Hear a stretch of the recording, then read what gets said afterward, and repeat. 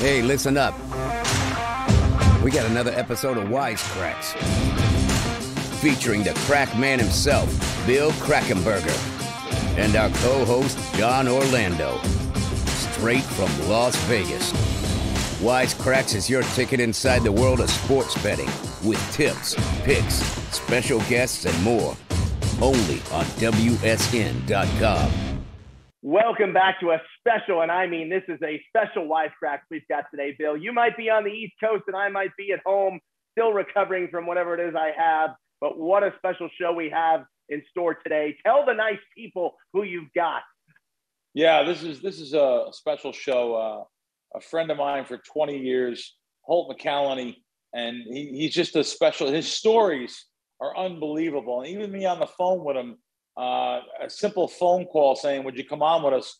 lasted an hour and 10 minutes. He's that intriguing, and he remembers where he comes from. He's my kind of guy. So this is fun. Yeah, let's skip our usual type of show, and everyone knows what's going on in sports. And let's just get right to the interview. We pre-taped it, and here it is right here.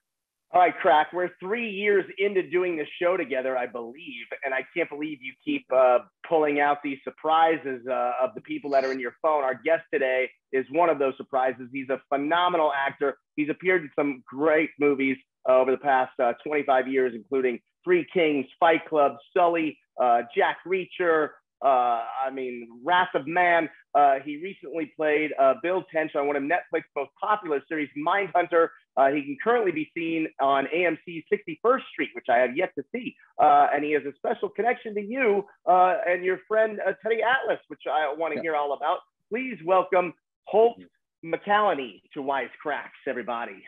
Hey, Holt. Hey, Bill. Hey, John. Nice to be with you guys. You too, thanks man. Thanks for joining us. Yeah, thanks for joining us. Appreciate you taking time out of your start of summer schedule here. What are you actually doing now, Holt?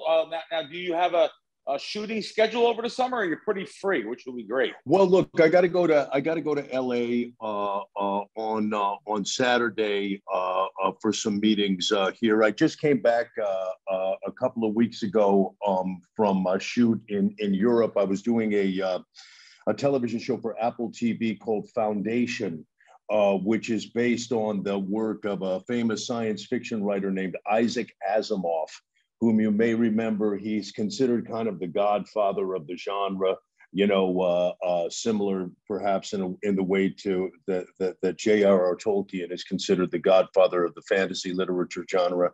And so I was working over there. I was in the Canary Islands and Madrid. I was in Paris and Prague, and I went to Ireland too because I have family over there. So I came back from there, and I had to do some promotional work for the new show that I'm on, 61st Street, which is on AMC Plus every Sunday night, and it can also be seen on Apple TV. If you watch it on Apple TV, you don't have to watch the commercials, which is nice. And that's that show was very well received. It's a very hard-hitting show about kind of about the Black Lives Matter movement meeting sort of like, police corruption in Chicago. And I play the bad guy on the show. So, but it was, but I got to tell you, I had a lot of help with the role from a lot of guys in the CPD who were very generous with their time and who really helped me to understand, the mentality and and also the procedures, how to conduct an arrest. They take me along on ride-alongs and visits to the station house and invite me for dinners with their families, and St. Patrick's Day with the Irish cops on the South Side. I mean, they were very good to me. But the show, just full disclosure, is very hard-hitting, very, very graphic, and it really tries to tackle, a very controversial issue in society right now, which is, all of the controversy surrounding law enforcement. Sure. I don't want to get too political about it, because there are other people, that have, different points of view. And I understand that there are two sides to the story. And, and I know that there is, a history in Chicago. That's unfortunate, where some of these things are concerned. No one is disputing that. But I have to say that the Chicago cops that I met were guys that I really grew to like and admire. I'll just leave it at that. Wow. Holt, do you remember how we actually met, you and I? It's going to be an unusual situation. I just don't know if you remember. Well, I'm going to guess that it must have been at one of our friend Teddy Atlas's charity dinners. Teddy, of course, has the Dr. Theodore Atlas Foundation charity, a wonderful grassroots kind of organization that's helped a lot of people, and I mean, no one knows better than you, Bill, but, terminally ill children, do you know what I mean? Or children who need the benefit of an operation that isn't covered by insurance, and, or the victims of Hurricane Sandy, or, I mean, just the list goes on and on. The reason that, that I've tried to be supportive of it for over 25 years is not just because Teddy's a friend of mine. It's because they do such good work. They really do. And whoever you may be, if you call up and you have a problem and you need help, there's no red tape. They just check it out. And if your story checks out, they write you a check. You know what I mean? Or Teddy will come himself. You know what I mean? Yep. And speak and help. And it's just a great organization. It's a great charity. Oh my God, they raise so much. Is that money. where we met though?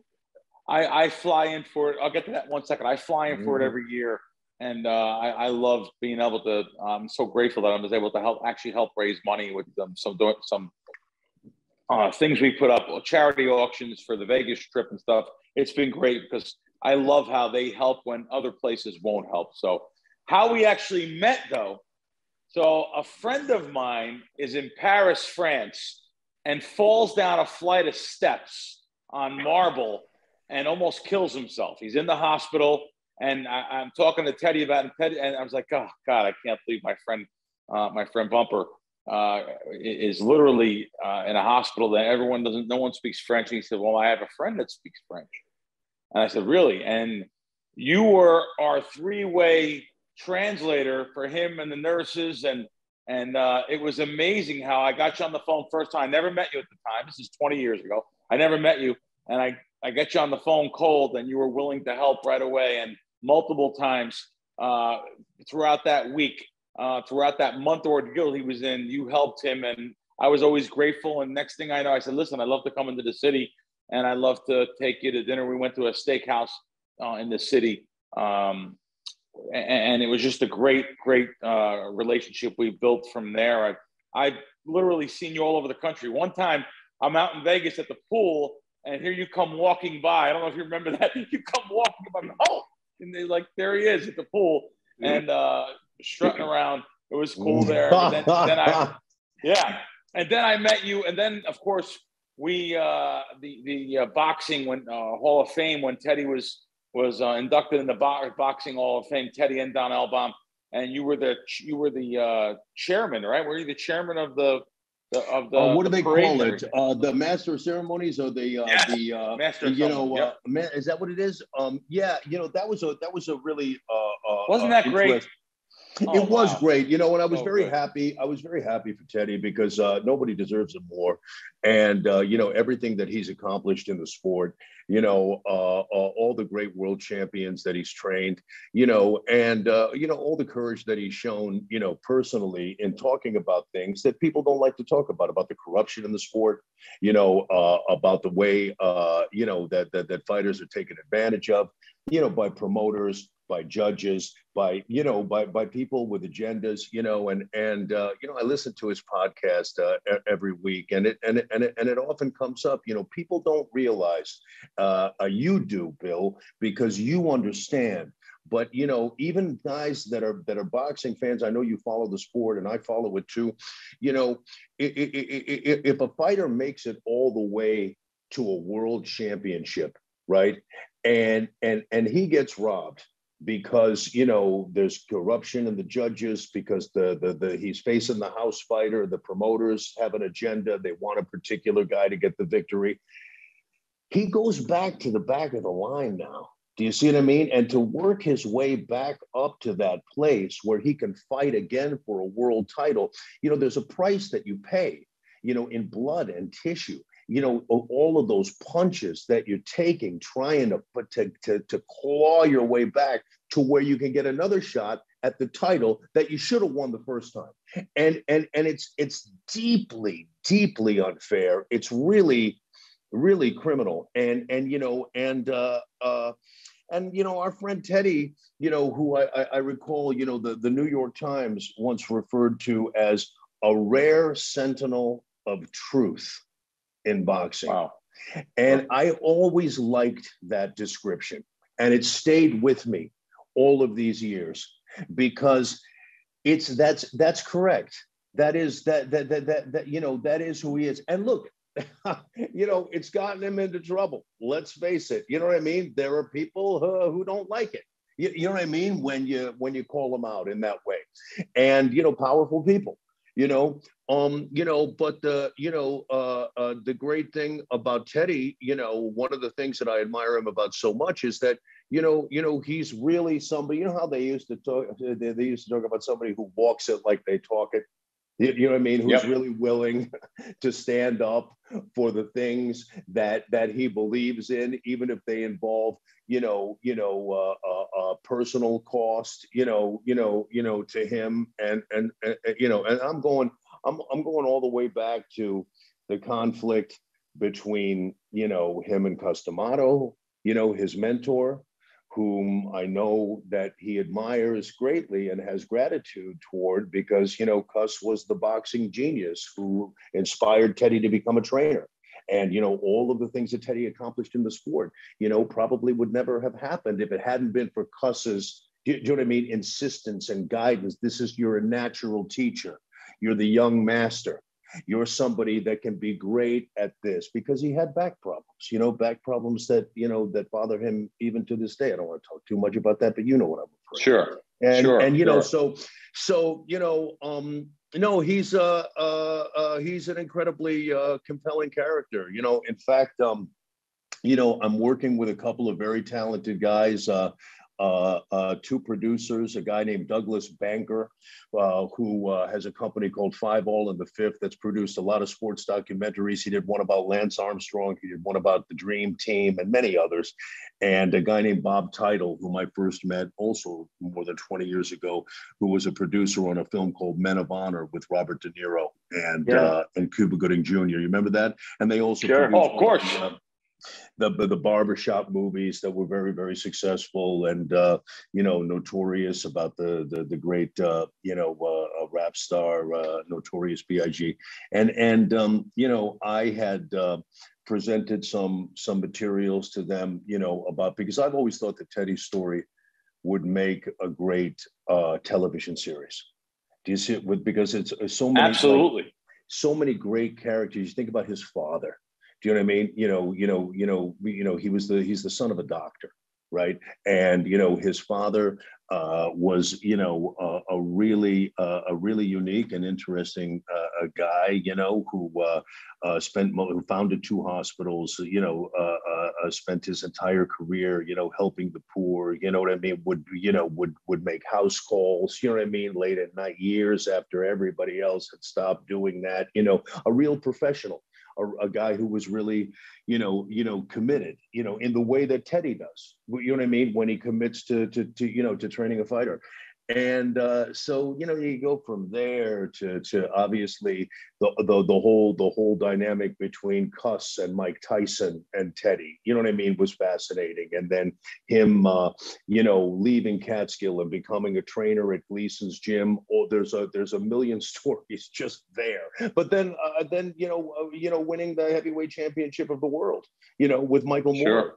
When they defeated, Evander Holyfield. I think Michael became the first left-handed fighter in the history of the sport, to be heavyweight champion of the world. And then everything, that he accomplished, in his broadcasting career and the stuff that he's done with the charity, So I presented this, to the producers, and they said, look, we love Teddy. We're big fans.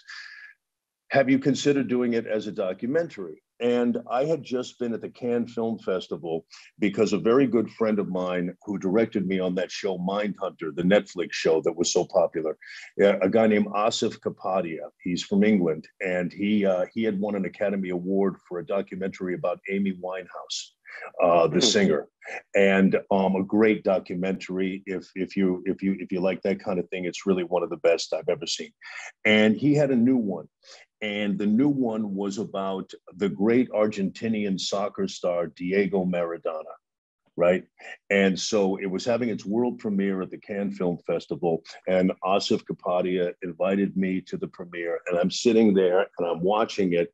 And of course, Teddy's story is very different than, Diego was a guy that had a lot of personal problems and a terrible cocaine addiction, and he's dead now. And you know what I mean? I'm not trying to speak ill of him. Sure. He was one of the most exciting people in the history of sports, probably, but a Shakespearean rise and fall. And you know what I mean? And, getting Sure. involved, gangsters in Naples and all, but and Teddy's story is I think a much more uplifting one,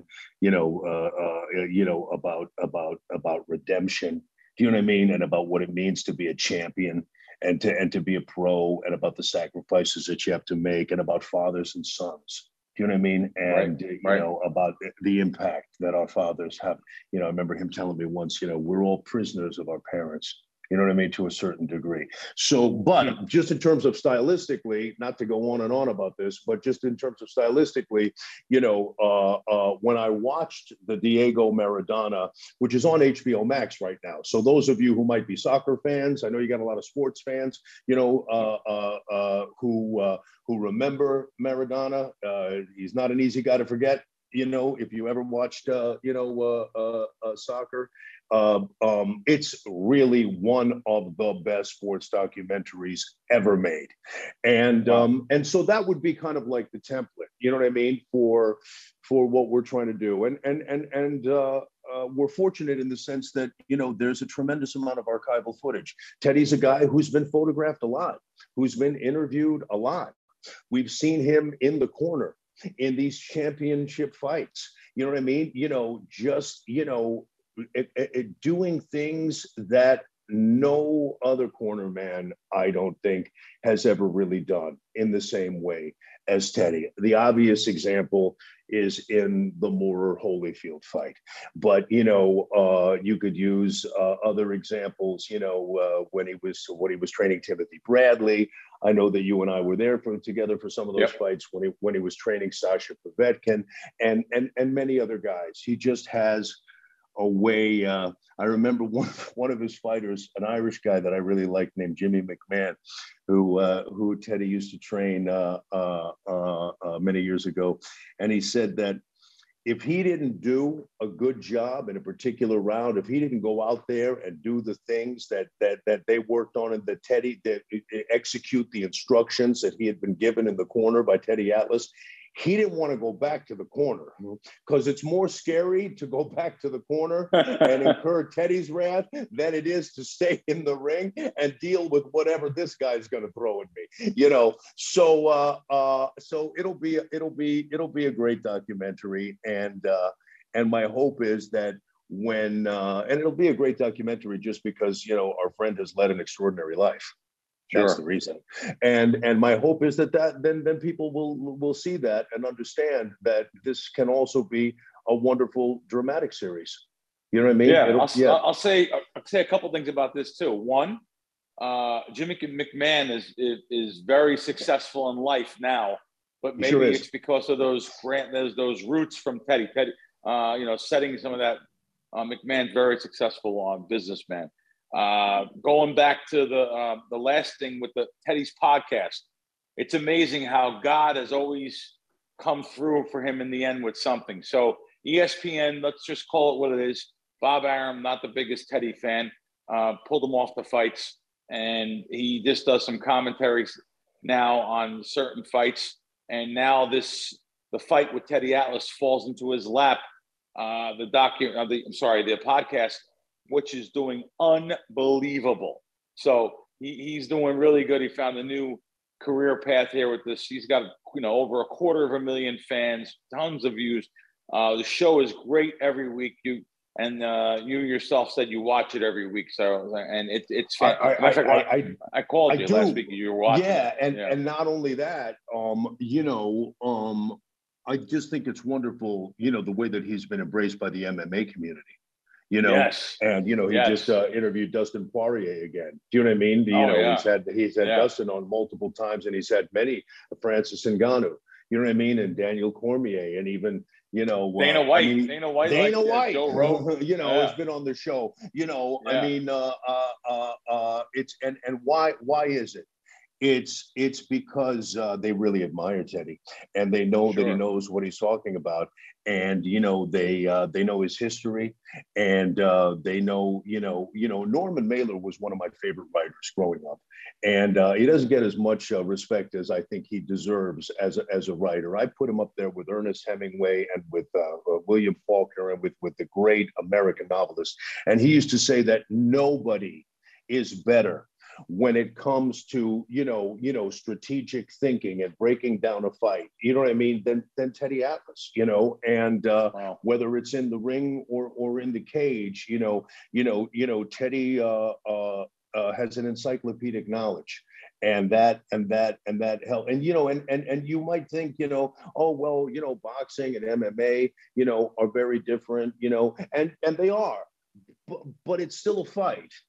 Isn't it? Yeah.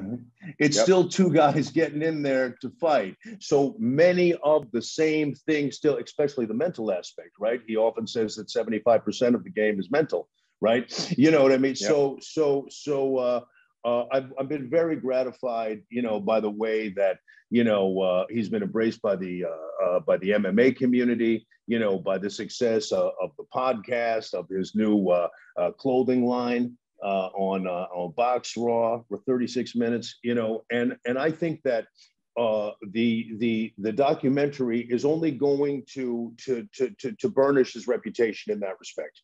Do you know what I mean? Awesome. Just a new audience, more people. Yes, he's a legend in the sports world, and certainly anybody, with even the casual, boxing, fan, knows exactly who Teddy Atlas is. But it would be nice to see him become more of a household name, in the U.S. and a television show can do that.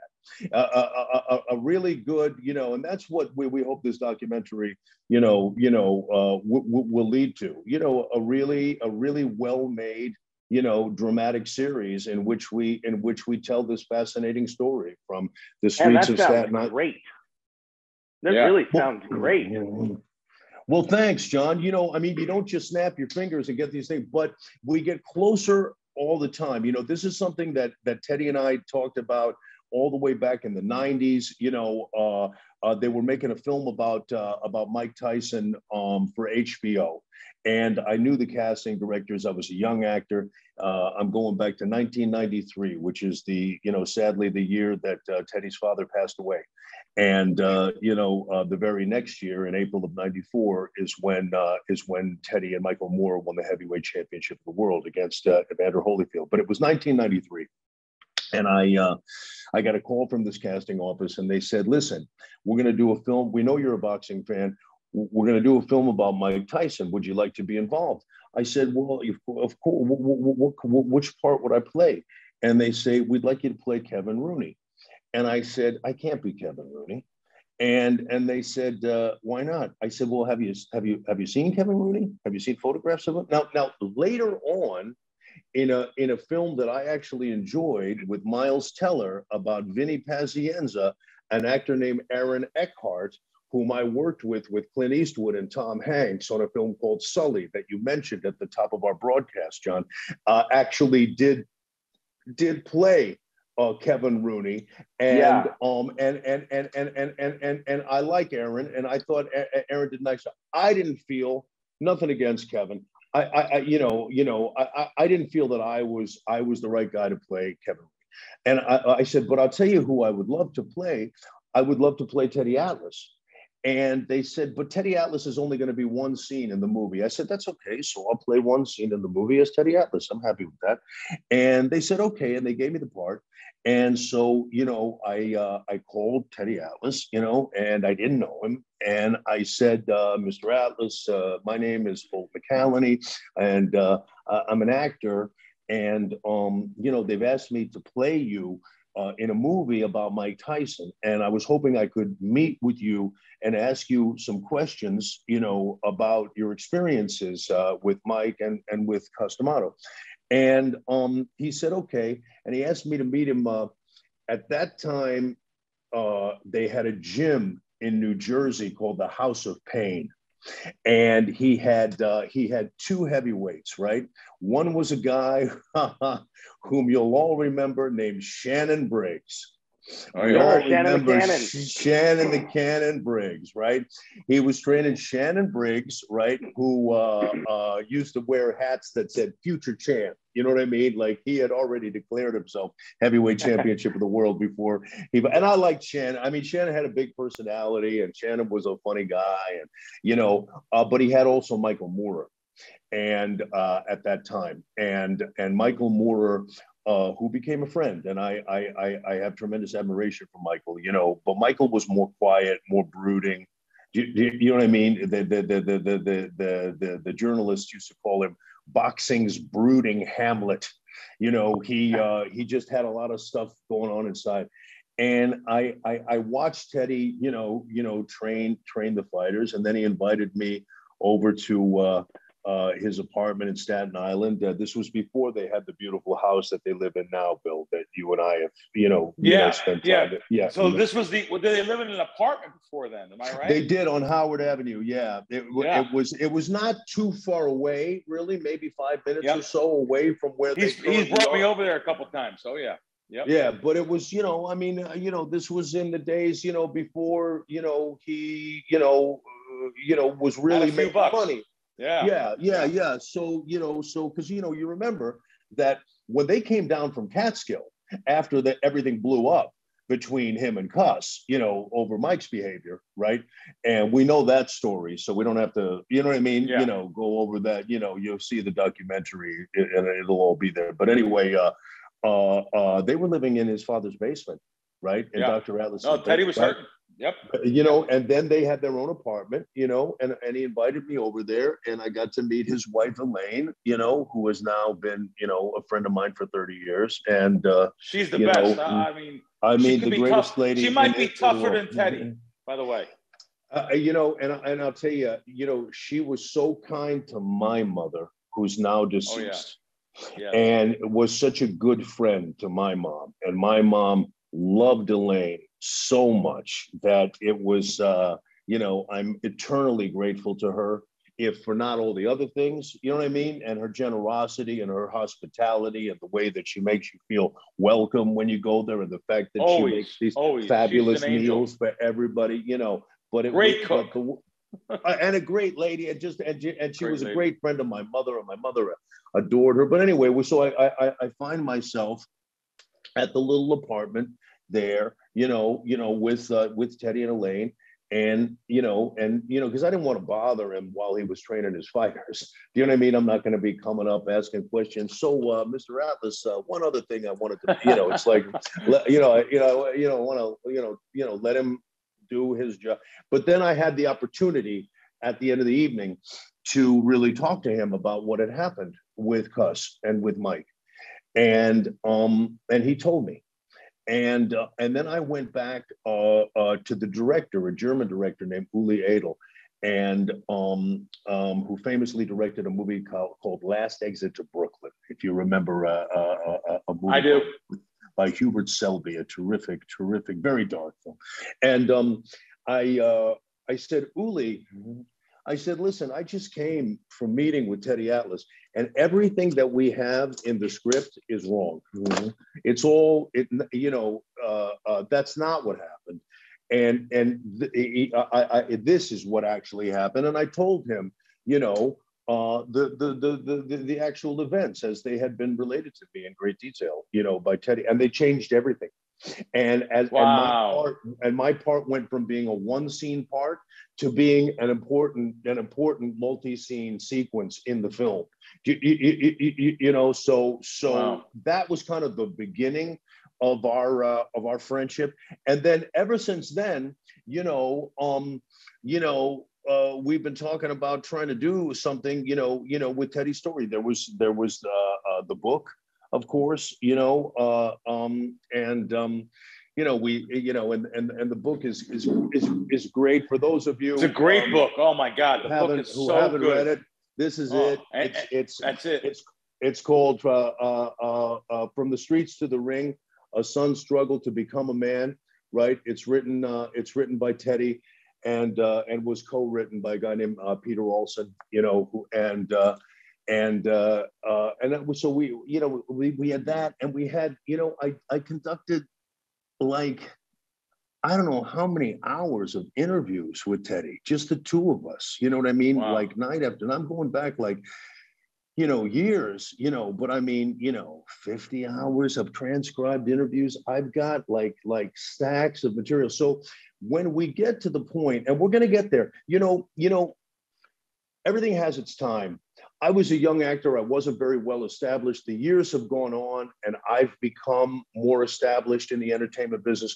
The years have gone on, and Teddy has also become a legend in the sport of boxing. Do you know what I mean? And like sure. You say, he starts a podcast, and boom, you know what I mean? It's a tremendous success.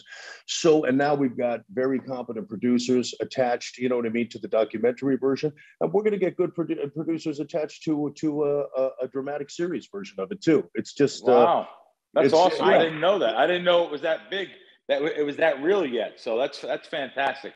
Go ahead, John. Sorry to. I have to ask a question now that I've only known Holt for about 20 minutes, and my question for you is: you're so nice. It's clear that you have so much heart. How do you play such an incredible bad guy? Wow. Wow. Fantastic question. Oh, yeah, because he is that nice guy. You're right. Yeah. You just brought that. Like, very good, John. It really is a testament to your acting chops, because you are so nice. Like, I've seen you in so many movies. Like, I loved Wrath of Man. I mean, I loved that movie, during the pandemic in a theater. I was like, me and my buddy Gio were the only two in the theater, and you play such a good, all of your work, all of those films where you play such a bad guy. How do you flip that switch? Look, a lot of people ask me the same question about this television show that I just did, 61st Street, right, where I play a corrupt cop, with the Chicago Police Department. I'm a tactical lieutenant on the drug squad, but I'm taking money from drug dealers. And, I always tell them, men have justifications, rationalizations for the things that they do. They might say, I'm underpaid. I'm risking myself every day out there. This money is ill-gotten gains anyway. I'm taking money from heroin dealers. Do you know what I mean? I mean, that's not really their money. Do you know what I mean? That's criminally earned money. Plus, I got alimony payments. I got child support payments. I got a gambling problem. Whatever it is, you find a way to justify your actions, and then you're not the bad guy. Okay, you're just doing the things that you have to do. To survive. I mean, it's like a guy in the NFL, who gets injured, and he starts using steroids, you know what I mean, to try to get himself back out on the field. I'm not condoning that. I want to make that clear. But what I'm saying is they have a way of justifying that behavior by saying, look, I don't want to lose my spot in the lineup. Right, I want to stay. I don't want to lose my position. I got to get back. That's how you do it. You find a way to make your guy right, to justify you know, his actions. I mean, I was just in a film called Nightmare Alley with the great Bradley Cooper that was nominated for an Academy Award for Best Picture, you know, and, a lot of people felt like, you know, because I kind of play an antagonist to Bradley's protagonist, you know, I don't think I'm the bad guy in that movie. I'm the one who turns out to be right. Bradley was a shyster. I said it from the beginning. And guess what happens? He is a shyster. You know, the fact that we have an antagonistic relationship, you know, doesn't necessarily make me the bad guy. You know, and Wrath of Man, you only because you mentioned Wrath of Man. So Wrath of Man was originally a French film called Le Convoyeur, right? Which is a French word for like a cash truck that moves money, right? And it starred two wonderful French actors. One of them you would know, Jean Dujardin, who won an Academy Award in 2011 for a film called The Artist. Do you remember The Artist? Yeah, sure. Oh yeah. Okay. So it was Jean Dujardin and a guy who's very well known over there named Albert Dupontel. So I'm in the Jean Dujardin part. And Jason Statham, who's one of the biggest action stars in the world, is in the Albert Dupontel part. And you know, and when I watched the original film, you know, what I noticed about Jean Dujardin's performance is, you know, how affable he was, how likable he was, how charming and charismatic he was. Yes, in the end of the film, do you know what I mean? You know, we're going to find out that he believes he has a reason, you know what I mean, to betray somebody. But he believes that he has that reason. It was the same experience I had on the project I just did in Chicago. I based the character on a guy named Jerry Finnegan. Jerry Finnegan, I'll say his name now because, you know, he's a friend of mine. The film is out. Jerry Finnegan did 10 years in federal prison. He was one of the most decorated Chicago police officers, and he was convicted, you know, of you know, it was a long indictment, you know, of stealing money from drug dealers, and there was even a conspiracy to commit murder charge, and there was, you know, so anyway, he was going to be my template, right, for a corrupt cop. So I'm at an Irish pub on the south side of Chicago, and it's St. Patrick's Day. And I'm with all these cops, and I'm telling them, I'm going to sit down. I get to meet Jerry Finnegan, you know, and I thought that their reaction might be, well, why do you want to meet him? And they all said, you know what? He was the best street cop we ever knew. He is the most likable guy. He was like a father to me. You're going to love this guy. And when I met him, I found out that, that it was true. He was this tremendously charismatic, tremendously charming guy. You know, just because somebody takes money, nobody goes to the police academy saying, I can't wait till I'm in a position to rob some drug dealers. Right. Corruption is something that kind of creeps up on you. Do you know what I mean? And it starts in small ways, and then before you know it, you know what I mean, you're deep into it. And then once you're deep, it's like you dig yourself a hole, and you can't stop digging, and you get deeper, and you get deeper, and you get deeper. And that's how you have to look at it. You don't look at these characters as fundamentally bad guys. You look at these characters as guys that made fundamentally bad decisions that led them to a particular. Yep. That's a great take. All right, guys. Well, summer is here, and the action for Crack Wins is heating up. We got the NBA Finals. Obviously, MLB is heading into the dog days of summer. The WNBA, which I actually watched the game the other day, which is crazy. Crack Wins gives out all the NBA playoff totals, NBA player props, PGA matchups. I mean, Bill, you've got it all cracking over there. You hit it. You hit it out of the park there. Yeah, we're getting into the summer here too. There's going to be summer league basketball. There's going to be the value of WNBA, the line when we get the closing line value, no one else can do. We really have some really good stuff going on. And of course, the main thing is winning. So we want to go over these winners here, especially the proposition bets. Again, we're going to have join now for the summer league because it's going to be special. I think we're going to, really have some great information I never used the word inside information. I almost slipped there and said it. So, but it's good to know lineups and stuff and things that we know and find out, and let us do the work for you. Crackwins.com and the Crackwins app. Absolutely. And after you sign up there, be sure to head over to WSN.com. I don't know if you've had a chance to get over there yet today, Bill. Is anything jumping out at you? Yeah, I'm on it now again. Boom. So, yeah. Of course, you can get all of our latest episodes, all of our episodes up there at WSN.com. But also the latest news in the sports world, they refresh brand new articles literally every day. And also the industry news, what's going on in the industry, just looking around the country, the places they're trying to get legal for football season. The NFL is the big season. There's so many different states. There's an article there about New York collecting $250 million in sports betting tax. I mean, what a revenue generating thing that is for New York State. So get over to WSN. Of course, my number one reason is the bonuses. And literally, if you go on their phone, their phone section of the app, it says right there on the bottom, bonuses.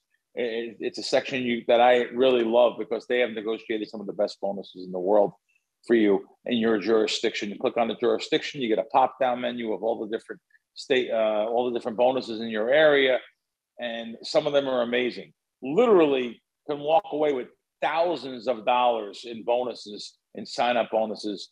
So head over to WSN.com and check out those features. Fantastic. Yeah. I actually liked your role in Sully. When I seen you there, I was like so proud. I was like, wow, that's my guy up there. It was really cool. And Tom Hanks, tell our viewers and listeners your relationship with Tom Hanks over the years. Where'd you meet him? So look, I had always wanted to work with Clint Eastwood, number one, because Clint Eastwood was a hero of mine. He's an icon of the American cinema. We were just talking about Wrath of Man. It's his son, Scott Eastwood, who kills me in Wrath of Man. If you remember, John, at the end of the movie, he blows my brains out. And Scott is also a wonderful actor and inherited so much talent from his dad. But I got offered a part. It wasn't a big part. It was a couple of scenes, but it was a couple of scenes with Tom Hanks. And Tom Hanks was another guy for whom I had tremendous admiration because we had both started our careers as actors in exactly the same place. We were unpaid apprentice actors at the Great Lakes Shakespeare Festival in Cleveland, Ohio. And I did one season. Tom did like 3 seasons there. And we were really the only two guys that really went. I mean, some of the guys did some film work and some television work, but they didn't become Tom Hanks. Not too many guys become Tom Hanks. But I knew because of Tom's personality, he had stayed in contact with many of these guys. And you have to understand that, this would have been 40 or 45 years earlier, right? 40 years earlier, but he's still friends with them. And they're regional theater actors. Some of them are really, really good. They play the classics. They do it in rep, but you never heard of them. Do you know what I mean? Sure. And I came in and I said, I'm friends with Bob Elliott and Clive Rosengren and Bob Bruler and Barney Cates. And I started throwing out names that no one has ever heard of, but Tom knew who they all were. And he just stopped and he looked at me and he said, "You gotta be kidding me." I said, "No, that's where it all began for me too, Tom. Sweeping stages in Cleveland, Ohio at the Great Lakes Shakespeare Festival." And from that moment on, Tom and I had a real rapport. We really kind of formed a friendship and we would talk for hours. And he's such a gracious guy and such a humble star. I mean, for somebody that's accomplished so much, in the entertainment business and is such an icon, he'll say to you, "Hey, we're going to meet in the conference room of the hotel and have pizza, and we're going to run tomorrow's lines," and everybody will show up, to be there with Tom. It's a wonderful thing when your heroes turn out to be everything that you hoped that they would be and more. And that's kind of what it was like for me with Tom. And I would say also with Clint, you know, I got cast off a piece of tape. What does that mean? That means that my agent sends me a script and they say, look, Clint Eastwood is interested in you for a particular part. And I shoot it and I send it to Clint's office, and then he either says yes or no. So I arrive on the set, but I've never met Clint Eastwood. You know what I mean? And suddenly I'm there, and then here comes Tom, and hey, Tom, and I'm telling Tom the story of Great Lakes Shakespeare Festival, and then suddenly Clint wants to try one. You know what I mean? Let's just shoot one, I hear from the behind. And then now we're doing it. And now we're playing the scene. I still haven't been introduced to the director. So we shoot the whole day together. And every once in a while, I'll hear from behind the cameras in that voice that he has, Holt, a little faster.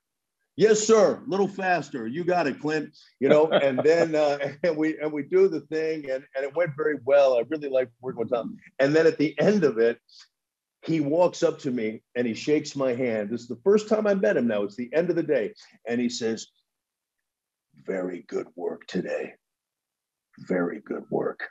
So I gave him a salute like this, right? And he says, and he looks at the whole crew. It's like 80 people. He says, well, he knows how to salute. That's more than I can say for Barack Obama.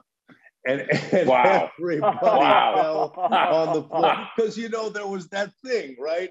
Between him and Obama, where, you know what I mean? He didn't like Obama, whatever. You know what I mean? But that's a true story. And I just felt like he's celebrating he's 92. Okay. So I think that when you're 92, you can get away with saying these things. Do you know what I mean? Whatever it may be, right?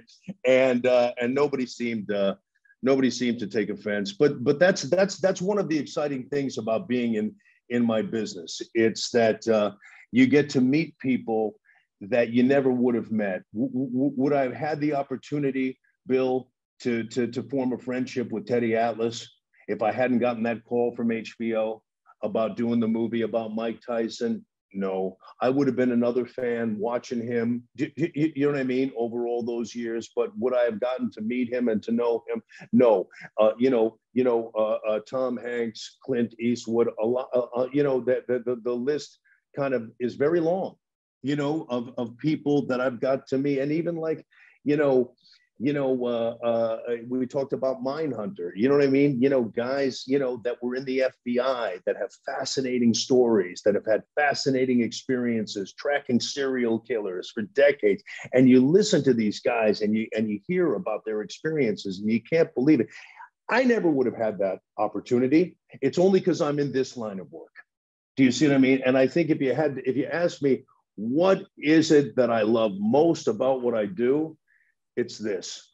It's the fact that I get to play different roles, and that leads me, that gives me the opportunity to meet different people from different walks of life. And in many instances, they're people that I never would have met otherwise.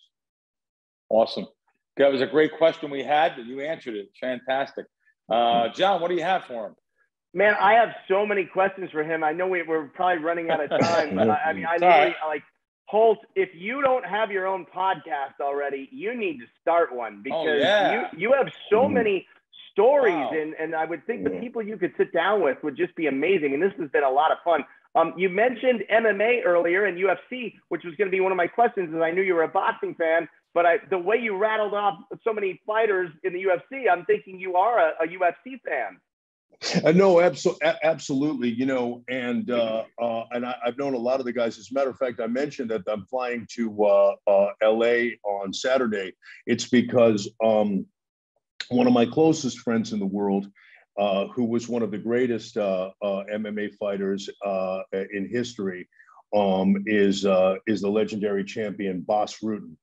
And I was a student of Bas and used to train with Bas for many, many years. And he is, and I was a student at his school, and they're doing a big show at his school, and it's on Sunday, this coming Sunday. So any of you that are at Los Angeles, California, if you want to see some great MMA, then you should go to Westlake Village, right, to the Hyatt Hotel, because Sunday afternoon, there's going to be a fabulous MMA show hosted by my friend Boss Rutan, where you're going to see some really, really talented young fighters, many of whom will eventually fight in the UFC. And yeah, I was doing a show once. This was after the Tyson film. The producer Joel Silver came to me and said that he wanted to do a kind of television version of The Matrix that would have a lot of hand-to-hand combat and stuff like that. And I think originally, they had envisioned it as being more kind of Hong Kong style. Do you know what I mean? More kind of, you know, the Jackie Chan, who's another legend and somebody that I had the opportunity to get to know and spend time with. And we can have someday, I'll tell you about how great Jackie Chan is. But, I felt, our friend Teddy, Bill, our friend Teddy always talks about something called identity.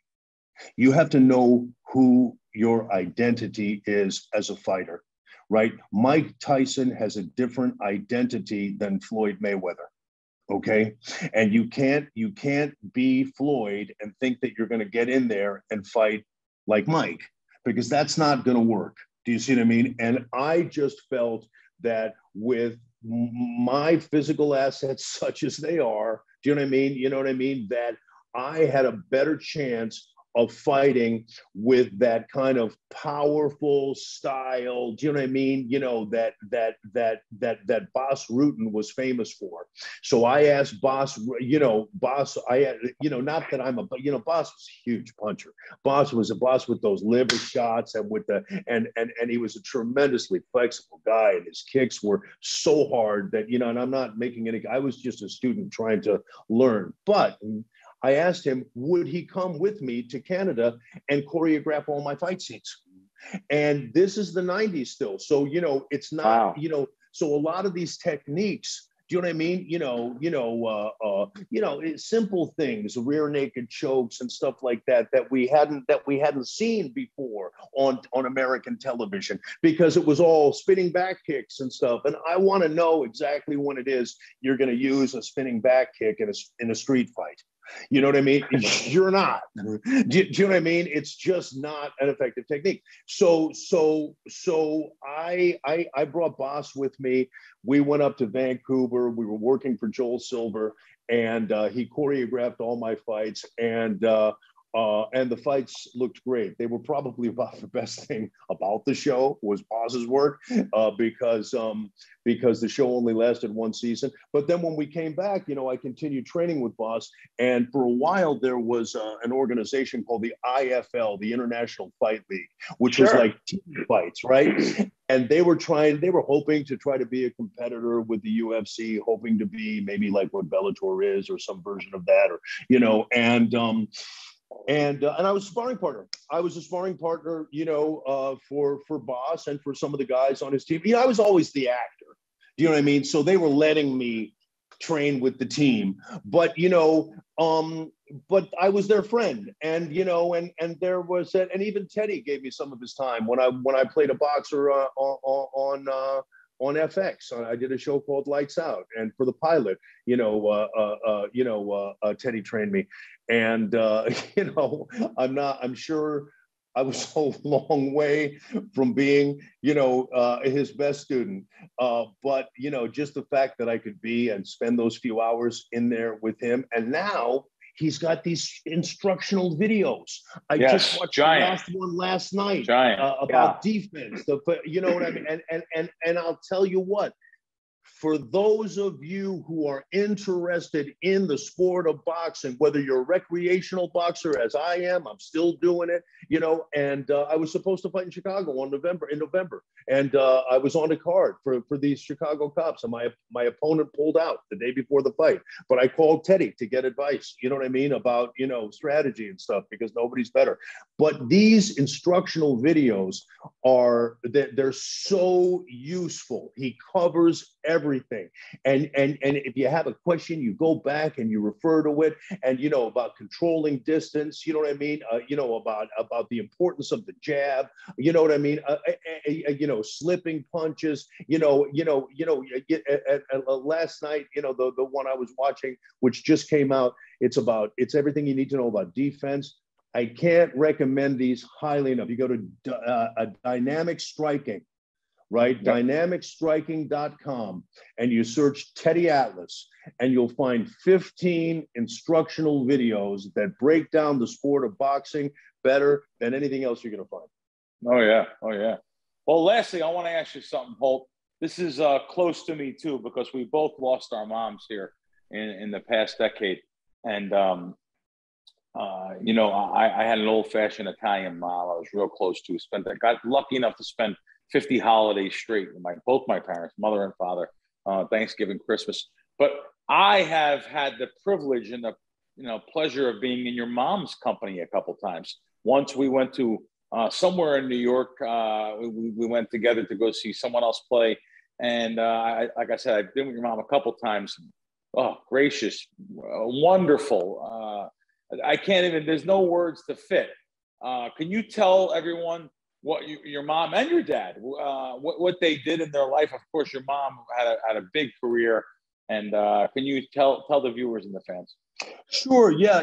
My mother was a nightclub singer. Her name was Julie Wilson, and she was very, very well known in New York City. She recorded 21 albums over the course of her long career. You can find her on Spotify and Pandora and everything. Because people don't buy records anymore, so that's right.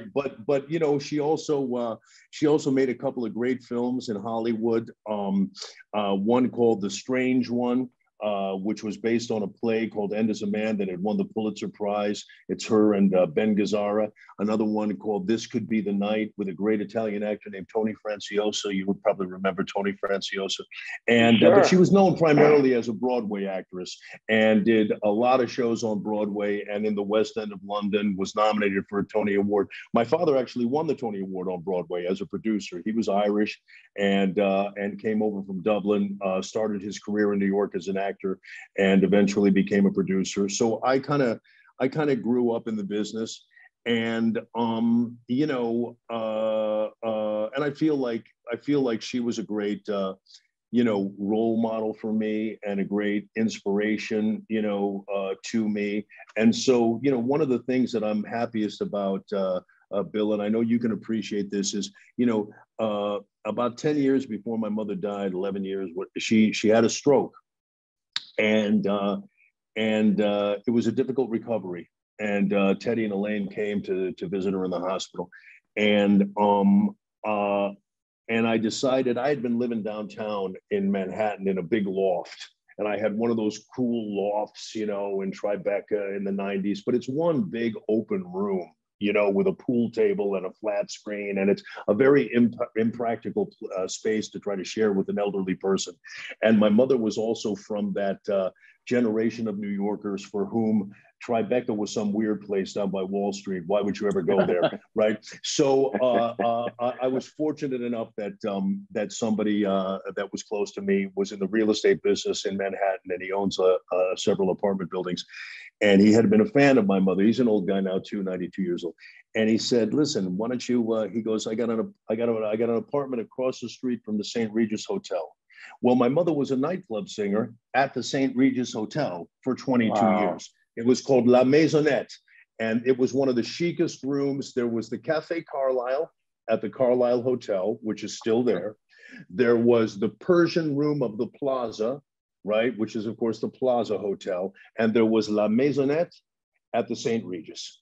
And of the three of them, I would say La Maisonnette was the one that was the most chic and the most sought after. And the people that used to go and see her show from Laurence Olivier and Vivian Leigh. And I mean, every night the crowd, because you have to remember, you know, when she sang there with Sinatra and with everybody else, you know, in the 40s, after the war, in the days before television existed, you know, what did people do? They went out every night.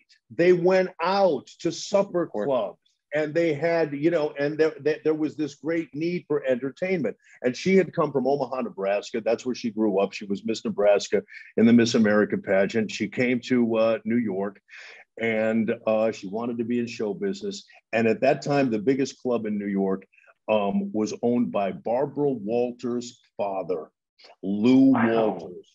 And it was called the Latin Quarter. There were two. Of course. The Latin Quarter and the Copacabana.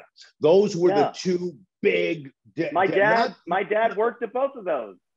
I'm sure he probably did. For sure. Exactly. You understand, John. Yeah. So she started as a chorus girl, and then she worked her way up to being a band singer. And that was like a big step up, to be a band singer, you know what I mean? Because now, and then you become a headliner. And then you can play rooms like the Cafe Carlyle and La Maisonette, and of course the Playboy Club in London, and and all over the world. That she kept singing until 85. But when she had the stroke, I left Tribeca. I moved uptown. I moved her in with me, and for the last 11 or 12 years of her life, she lived with me. And we never had an argument. I mean, she was just a joy to have around. And, honestly, Bill, I know that it sounds like a little crazy to think of being surprised when a 90-year-old person passes away, but she had me convinced, and Teddy and Elaine came to the hospital the night she died.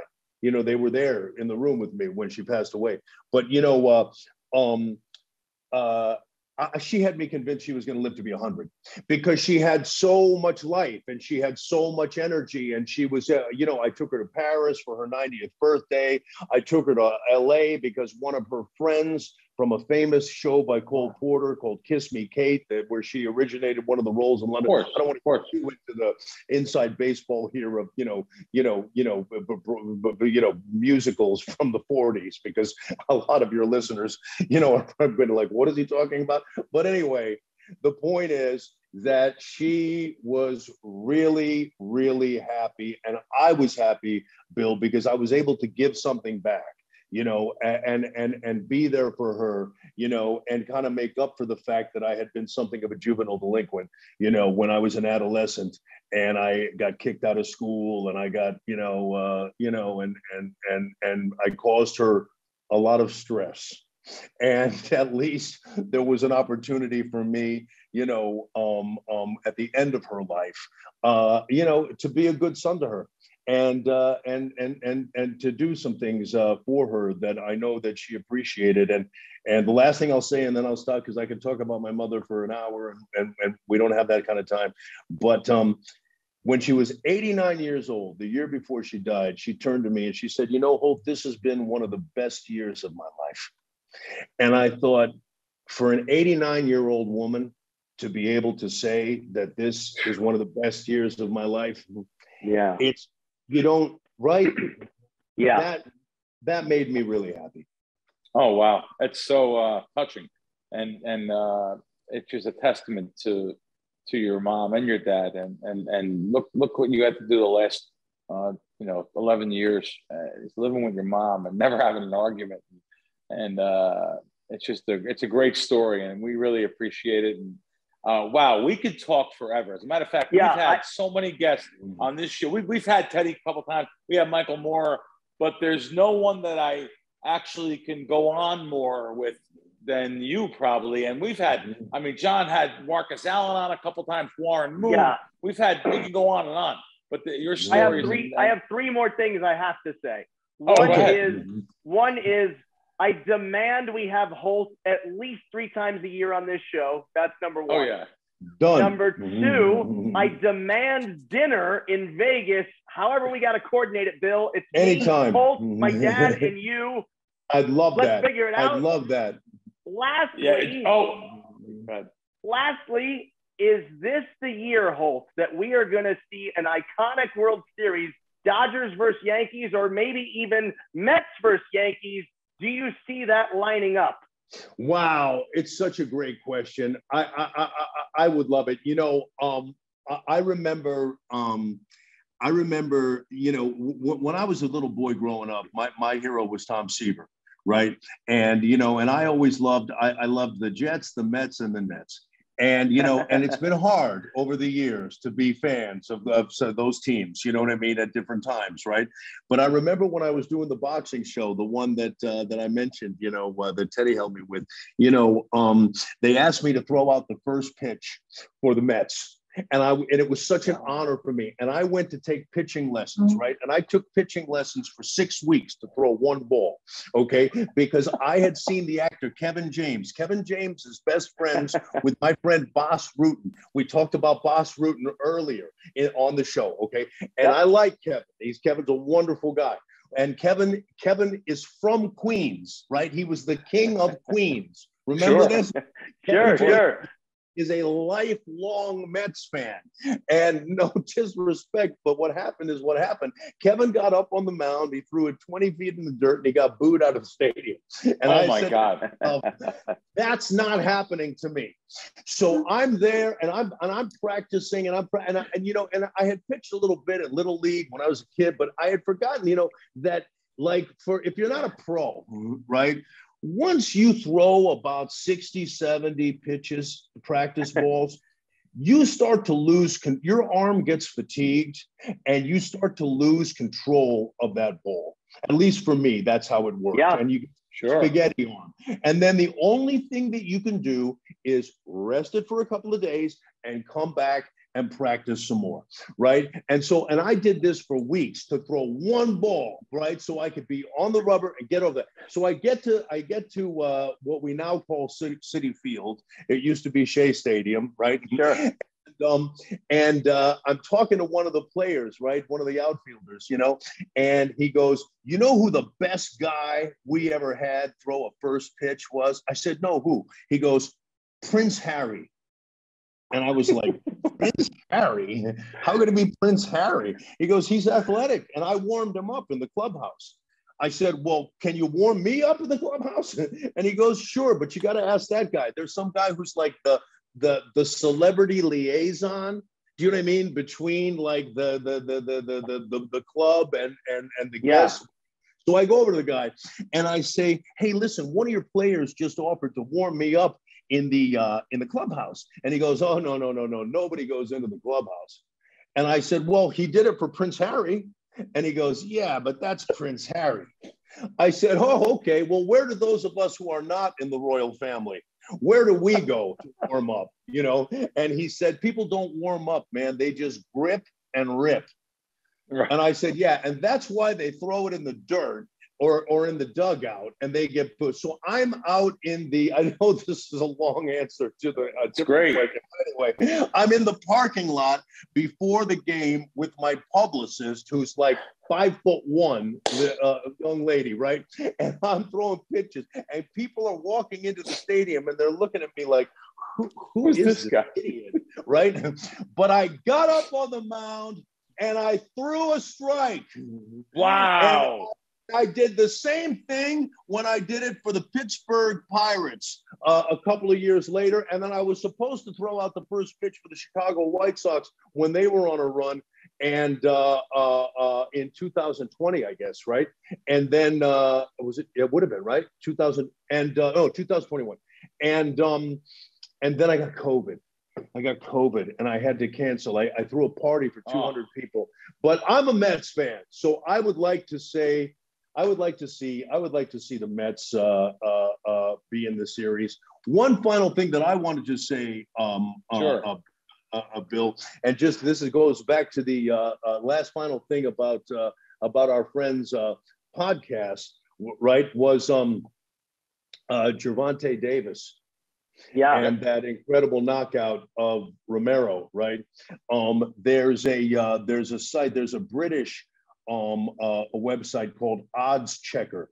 And what I've discovered is that and you would know much more about this than me, but they offer more different kinds of prop bets and different kinds of bets than a lot of the American sites offer, not just picking the round, you know what I mean, or the method of victory, you know what I mean, but round group betting, or and will there be a knockout and you know what I mean, different kinds of that, right? And I noticed that because he was like a huge favorite. You know what I mean? Like he ended up he opened at like minus 1,000 or something, right? Or minus 900. I mean, Yep. Davis.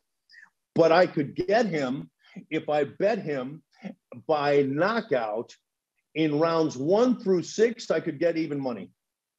Wow. And I knew that, and I knew that from listening to Teddy's podcast that Romero, although he is a big puncher, is a bit of a brawler who's not always as responsible defensively as he should be.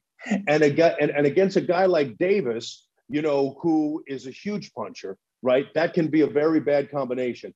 So I decided to play Davis by KO in rounds 1 through 6, right? Oh wow! And he ended up getting the knockout with like 20 seconds left in the 6th round, and I won a big bet.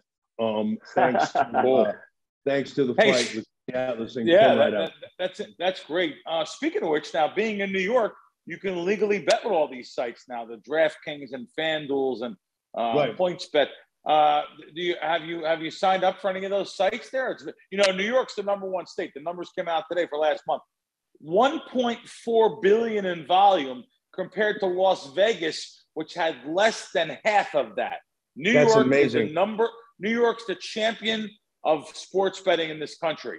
Have you partaked in any of those new sites? I've been playing with the same guy for so many years that I feel disloyal now. You know what I mean? When I go, but my friend Teddy always said that Staten Island was the world capital of sports betting. The right? king. That nobody bets more on sports than the guys in Staten Island. So absolutely. But no, I think it's great. I think it's great that it's legalized. I mean, do you have a theory as to why New York would be beating Las Vegas? It's really ingrained in their blood. Me being from the Bronx originally, I know that I grew up around sports betting and gambling and gambling in general since I'm a little kid. It's a rite of passage. New Yorkers just have it in them, and they're always going to be the gambling capital. There's the underground capital. People find it so great that now it can be legalized, and it's just you get a lot of Wall Street guys too. This isn't just knock around guys. You got Wall Street guys, bankers, lawyers, doctors. Right. You'll see this fallout, by the way. It's pretty soon, in 5 years from now, when you won't be able to get into a Gamblers Anonymous class being real serious. It's going to be bad. People are going to fall hard. But it actually surprised me. I thought New Jersey would be #1. New Jersey's not #1. By far, New York is the #1 sports betting capital of the world, which would mean Staten Island. Very good point. The biggest money pools, the biggest Calcuttas, the biggest box pools for Super Bowl, Staten Island controls all of that. You're absolutely right. But John, this has been great, wasn't it? And we can go on and on. This is our longest interview ever. It's great. I'll come back anytime, John. I'll come back anytime, and I will. Yeah. 40 minutes ago, I sent Bill a text while you were talking, and I wrote, "This is great." He really did. That was 45 minutes ago. 45 minutes ago, he actually wrote, "This is great." Well, man, this is awesome. We'd love to get together. I've been out to dinner now a few times with Tony. Oh my God, my hairs stand up on my arm each time.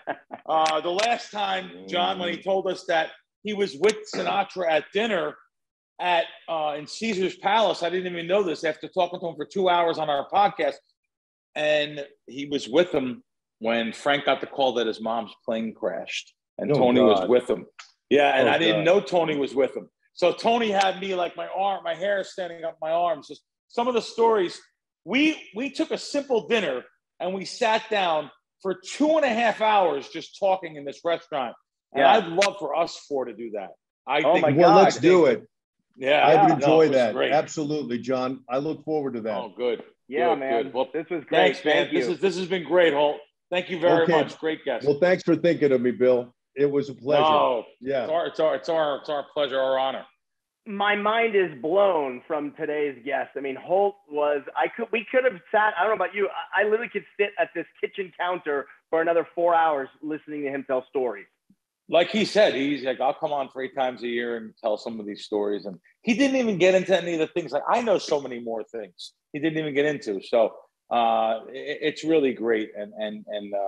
This was special for our viewers and listeners that appreciate someone like him and his stories and his history between, New York, LA, movies shot around the world. He's with some of the biggest stars in the world. Of course, with his latest show, Mindhunter.